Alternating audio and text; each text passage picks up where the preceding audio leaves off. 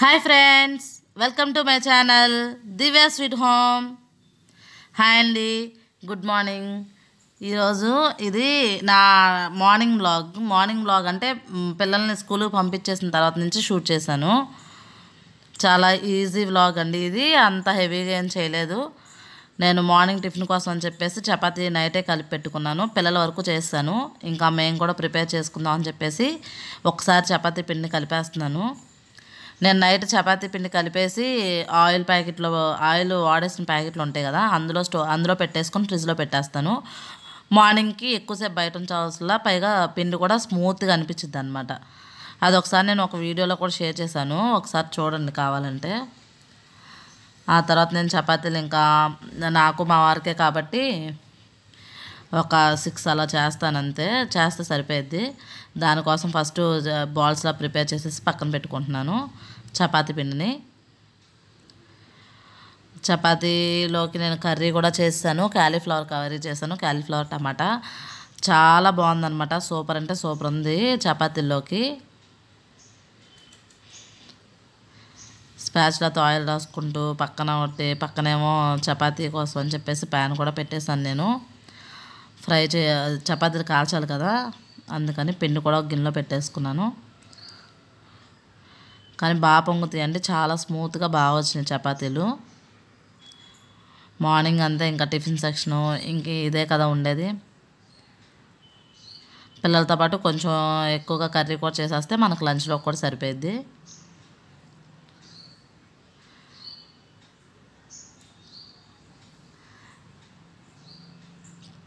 మా పిల్లలైతే 7:30 కల్లా వెళ్ళిపోతారు కాబట్టి ఫస్ట్ పిల్లల వరకు చేస్తాను, తర్వాత ఇంకా నేను మా వారు చేసుకుంటున్నాము.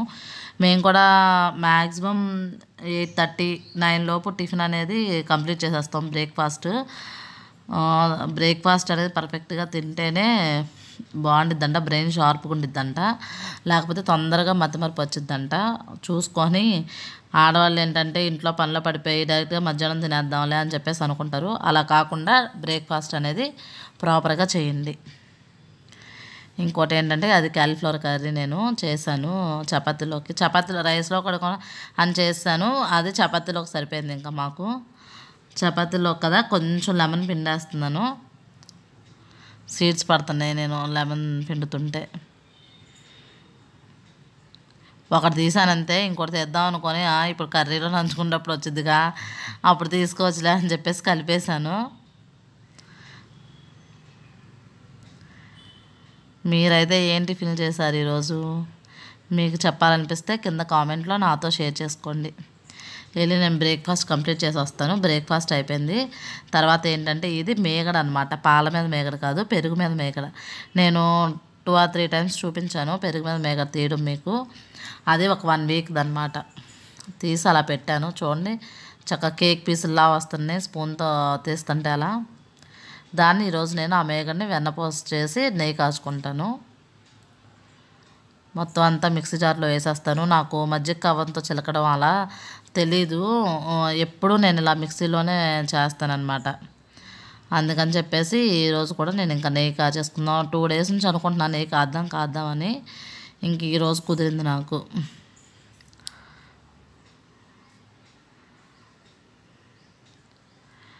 చక్క మొత్తం అంతా తీసేసి నీట్గా పెద్ద మిక్సీ జార్లో తీసుకున్నాను. అదిగోండి మొత్తం అంతా. కాస్త ఓపుకుంటే చక్కగా అన్నీ మనం ఇంట్లోనే చేసుకోవచ్చు. ఒకసారి తిప్పాను నేను, అది కొంచెం టైట్గా అనిపించింది, అందుకని కొంచెం వాటర్ యాడ్ చేస్తున్నా. కూలింగ్ వాటర్ వేస్తే త్వరగా వచ్చిందని నాకు ఫస్ట్ టైం చేసేటప్పుడు తెలిసింది.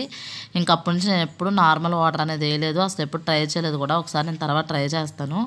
ఇప్పుడు మాత్రం ప్రస్తుతం నేను కూలింగ్ వాటరే వేస్తున్నాను. నాకు ఒక ఆంటీ చెప్పారనమాట, ఇలా వెన్న తీసేటప్పుడు కూలింగ్ వాటర్ వేసుకొని తీస్తే పైకి అలా చక్కగా వచ్చింది వెన్నపూస అని చెప్పేసి. ఇంకా అప్పటి నుంచి అలాగే చేస్తున్నాను. చూడండి కొంచెం స్మూత్గా అయింది.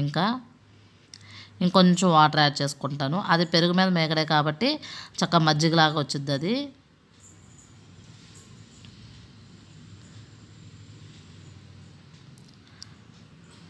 మిక్సీలో చక్కగా తిరుగుతుంది నీట్గా. అదిగోండి ఆల్రెడీ మనకి వెన్నపూస అనేది పైకి తేలి కనిపిస్తుంది, నీట్గా కనిపిస్తుంది. కావాలంటే ఇంకొకసారి కొంచెం వాటర్ యాడ్ చేసుకొని, ఎక్కువగా యాడ్ చేయకండి, మళ్ళీ మిక్సీ గిన్నెలోంచి బయటకు వచ్చేస్తాయి వాటరు. మళ్ళీ అదొక పని అనమాట. ఈ మరీ మజ్జిగ అనేది జిడ్డుగా ఉంటాయి, ఎందుకంటే వెన్నపూస కదా, ఇంకా క్లీన్ చేసుకోవాలి బాగా. ఒకసారి తిప్పేసి తీస్తాను ఇంకా నేను. చూడండి ఇంకా బాగా వచ్చింది ఇందాకన్నా పైన, ఇంకా చుట్టూ అలా కనిపిస్తుంది కదా వెన్నపూస. నేను స్టీల్ గిన్నెలోనే కాసానండి, నెయ్యి బాగానే వచ్చింది, ఏం మారలేదు. కొంచెం దగ్గరుండి చూసుకుంటా కాస్తే సరిపోద్ది అనమాట. ఫస్ట్ టైము స్టీల్ గిన్నె అసలు వచ్చిద్దా రాదా అని చెప్పేసి కాసాను, స్టీల్ గిన్నెలోనే వచ్చింది. వెన్నపూసను డైరెక్ట్గా పొడి గిన్నెలో కాకుండా కొంచెం గిన్నె కడుక్కొని తడి చేసి దాంట్లో వేయండి అని నేను అలాగే వేస్తాను, అందుకని చెప్తున్నాను.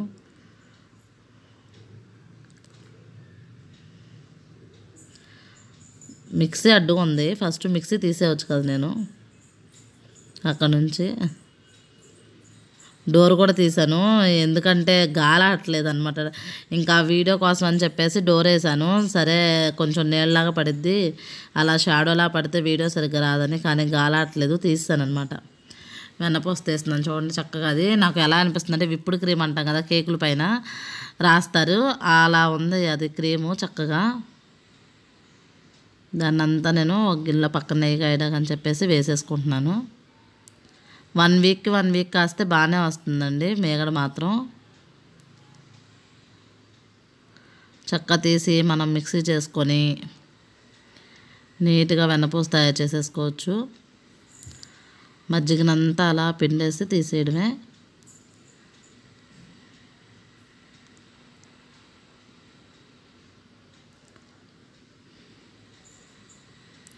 ఎక్కువగా నేను సండే ఈవినింగ్స్ అలా చేస్తాను, ఈసారి ఏంటో వెడ్నెస్డే చేశాను.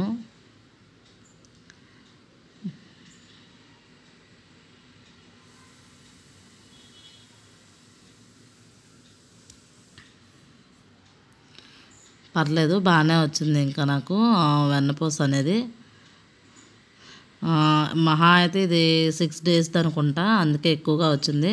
నార్మల్గా 3-4 daysకి తీసేస్తాను, ఈసారి తీయలేదు. ఒక 6-7 days 6 days ఉంచాను కదా, బాగా వచ్చింది అది. వెన్నపూస పక్కన పెట్టాను. చూడండి ఇప్పుడు మిక్సీ జార్లో ఉన్న మజ్జిగ ఉంటాయి కదా, వాటర్ వేసి తిప్పాం, అది మజ్జిగే కదా, ఆ మజ్జిగని పాడబోయకుండా కొంచెం నిమ్మకాయ సాల్ట్ వేసుకొని తాగొచ్చు అనమాట. లేకపోతే దోశలైనా వేసేసుకోవచ్చు ఆ మజ్జిగతో. అన్నీ వచ్చినాయి నాకు వాటర్, చూసారా? సారీ మజ్జిగ అన్నీ వచ్చినాయి చూసారా. తర్వాత నేను మిక్సీ జార్ చుట్టూ ఉన్నది కూడా తీస్తున్నాను.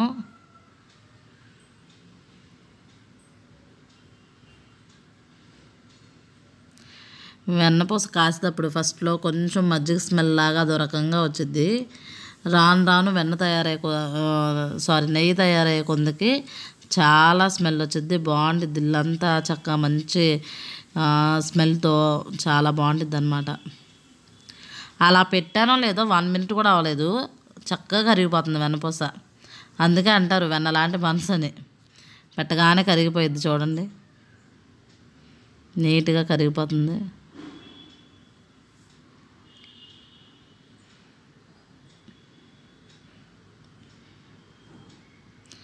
చాలా స్మూత్ స్ట్రక్చర్ లాగా అనిపించింది నాకు, అది చాలా బాగా అనిపించింది. వెన్న మాత్రం చాలా స్మూత్గా కరుగుతుంది. మొత్తం అంతా పైకి చూడండి కరుగుతా కనిపించింది, ఇంకా మొత్తం అంతా నీట్గా. ఆ స్టేజ్లో ఉన్నప్పుడు కొంచెం స్మెల్ అనేది నచ్చదు అనమాట, నాకు బాగోదు. అదిగోండి మరుగుతుంది, ఇంకా స్టార్ట్ అయింది. వెన్నంతా కరిగిపోయింది కదా, నెయ్యి రావడానికి అదిగోండి నెయ్యి అలా తయారైపోయింది నీట్గా. చూడండి నేను కొంచెం దాన్ని ఏం చేశానంటే మాడేలా చేశాను. కింద గోదావరి బాగుంటుంది కదా మాడితే, దాని చుట్టూ ఉన్నదాన్ని గోదావరి అని అంటాం కదా. నేను మీకు చూపించడానికే తిప్పుతున్నాను, కానీ దాని దగ్గరే ఉండి తిప్పడం అయితే చేయలేదు. అక్కడ ఉన్నంతసేపే తిప్పాను నేను, అంతే. వీడియో తీసినంతసేపు నెయ్యి కరిగేంతవరకు అయితే పక్కన లేను. ఇంకా నెయ్యి అయిపోయి వచ్చింది చూడండి. కొద్దిగా అలా లైట్గా మాడితే నెయ్యి కొంచెం ఎక్కువ రోజులు నిల్వ ఉండిద్ది అనమాట. అలాగని నేను నెయ్యి అంతా నల్లగా చేసేయలేదు. ఇంకా ఆ స్టేజ్లో ఉండగా కట్టేసుకుంటే చాలు మనకి, స్టవ్ ఆపేస్తే. స్టీల్ గిన్నెలో అయినా సరే చాలా బాగా వచ్చిందండి, మాడలేదు, ఏమీ లేదు, నీట్గా వచ్చింది, మంచి స్మెల్తో వచ్చింది.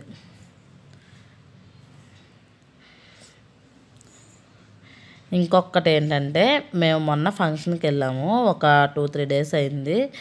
ఓనీల్ ఫంక్షన్కి వెళ్ళాము, హాఫ్ శారీ ఫంక్షన్ ఉంటుంది కదా దానికి. అక్కడ చక్కగా స్టీల్ గిన్నెలు ఇవి పంచి పెట్టారనమాట. అది స్టిక్కర్ తీరా ట్రై చేసాం, మళ్ళీ మచ్చపడిపోద్దని తీయలేదనమాట.